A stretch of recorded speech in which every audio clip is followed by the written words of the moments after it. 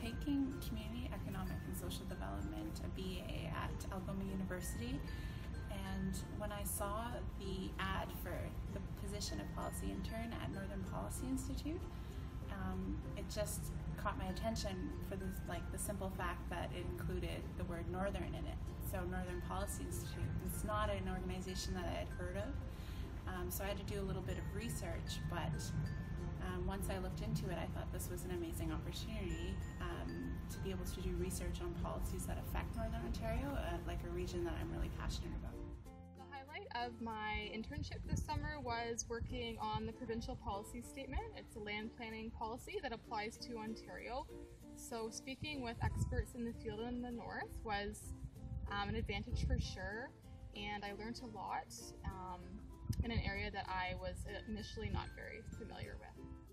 What I've really taken away from this experience is that there's so much I don't know. I mean, the numbers don't lie, and through the research of myself and others, there's a very optimistic picture being painted around the nature of the North, and I guess overall, what I didn't know was pretty much everything there is to know about the North. I mean, until you get down to the facts, you'll never know what's really going on, and being able to do that this summer has just been amazing. Working with the interns is fun.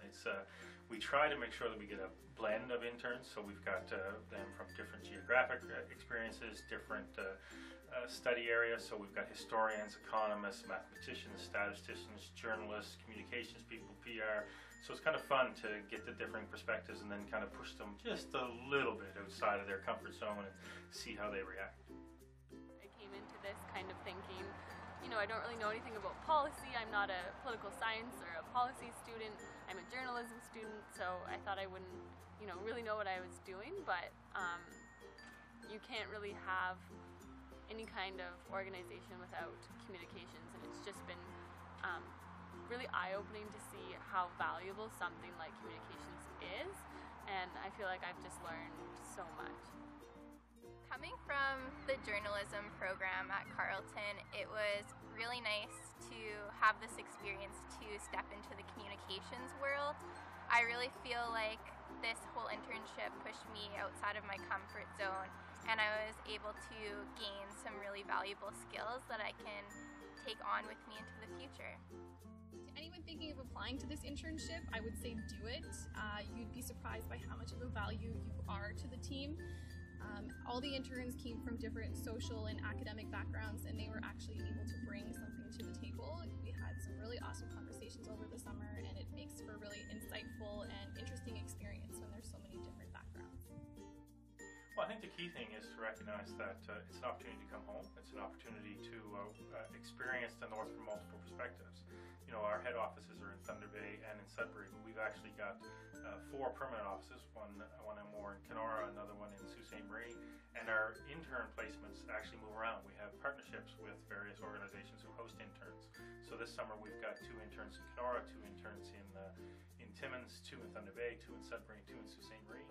I absolutely enjoy being in new places because it gives me the chance to be presented with different points of view that I would have not otherwise come across if I hadn't left Southern Ontario. And I think being presented with different perspectives is an essential part of being a researcher and growing as a researcher.